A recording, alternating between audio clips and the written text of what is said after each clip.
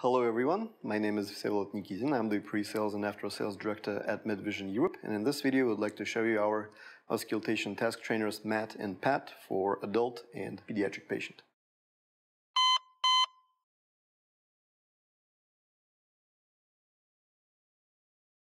Let's have a brief overview of all the elements of the task trainer system. I'm going to start left to right, and here we have the laptop, which is always a touch screen and always 360 foldable. We're going to show this a little later. We have the mannequin body on a rotatable platform, and it can be fixed in various positions, and for example, backwards for posterior auscultation sites.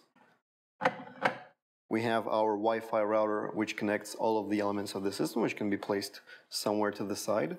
And we have the stethoscope, and one of the most important elements of the system is the stethoscope adapter, and you can use any stethoscope by connecting it here. This is a soft and flexible base here.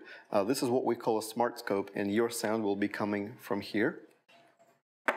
And here we have the set of speakers if you want to listen to a particular sound or a number of sounds with your class, and they can be connected to the laptop wired or wirelessly. The laptop that is included with your Auscultation task trainers will usually look like this. So here we have the touch screen for convenient input, and because all of the interface is designed around touch input, and you have your keyboard and touchpad if you want to use this.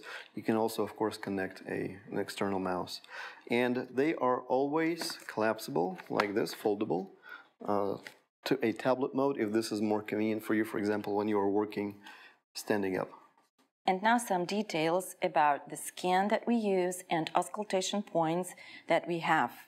In our auscultation task trainers, we use the same skin as we do in human patient simulators. The skin is of very high quality and it is resistant to any mechanical stress. So you can easily use any pens, markers, sticky markers, and don't be afraid to use those because the skin is very easy to clean. As about the size of our auscultation task trainer, it repeats the size of real human patients. And the auscultation task trainers have all anatomic landmarks that are necessary for proper auscultation. So the landmarks like ribs, collarbone, muscles, and soft abdomen. So now let's go to auscultation points. So here you can see the 5 anterior lung auscultation points, the 5 heart auscultation points, and the 4 bowel auscultation points. And on the back of MATT, you will see the 6 posterior lung auscultation points.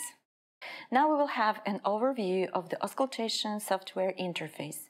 As you can see, the window can be divided into 3 areas. On the left, there is a library of auscultation sounds, heart, lungs, and bowel. In the middle, there is an image of the auscultation patient.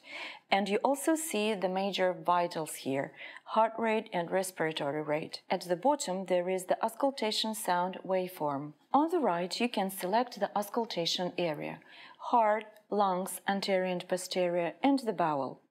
Here you can also play with the sound settings. Using the slider, you can increase or decrease the sound volume level.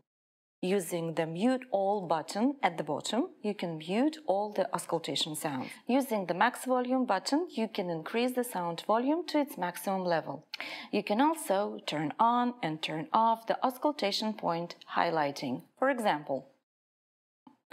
So now you can see that the auscultation point is highlighted. So why do we need it?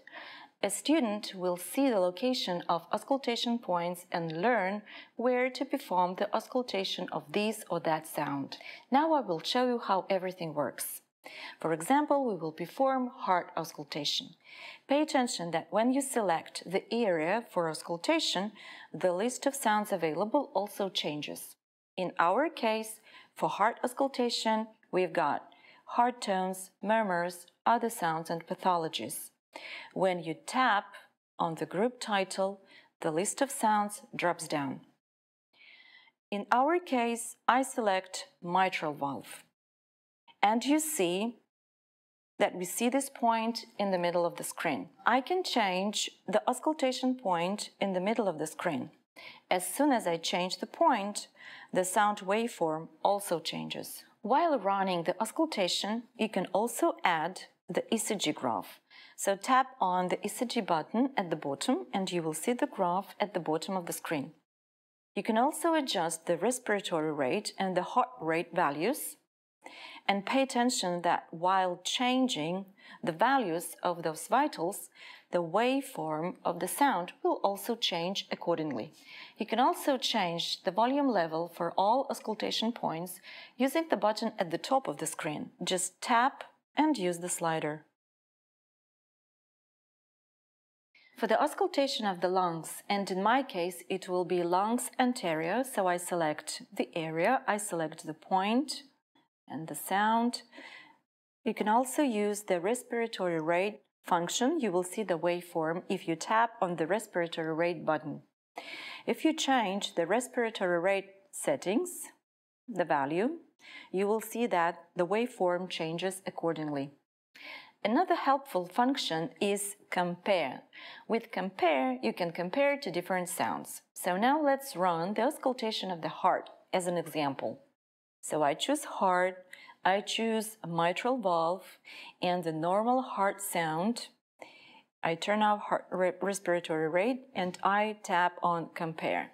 Then I add one more point, which will be aortic valve. And you see that the waveform of the aortic valve sound is in the yellow frame now. If you want to stop the production of the sound and of the waveform, tap on the pause button. If you want to restart the production of the sound and of the waveform, tap any part of the screen. If you want to full screen the waveform of a sound, use the full screen button. If you want to add any image from your own library, use the plus button.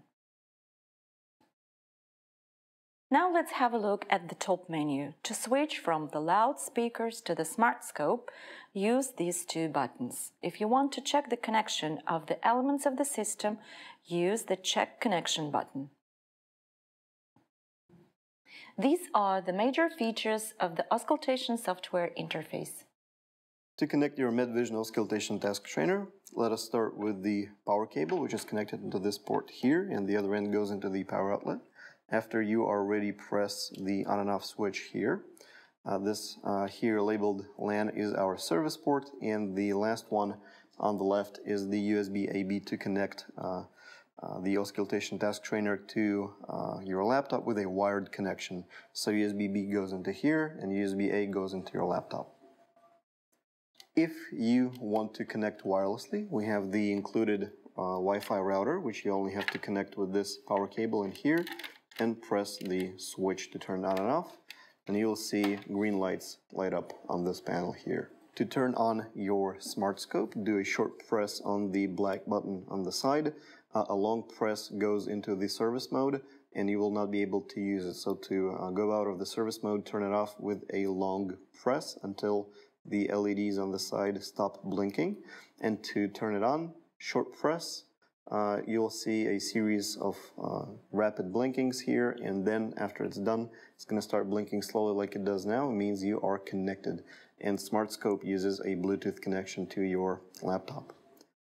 To connect a real stethoscope to your SmartScope, you have a rubber head here, and it is removable. And to connect the stethoscope, you just slide it in there with a little bit of force. There it is.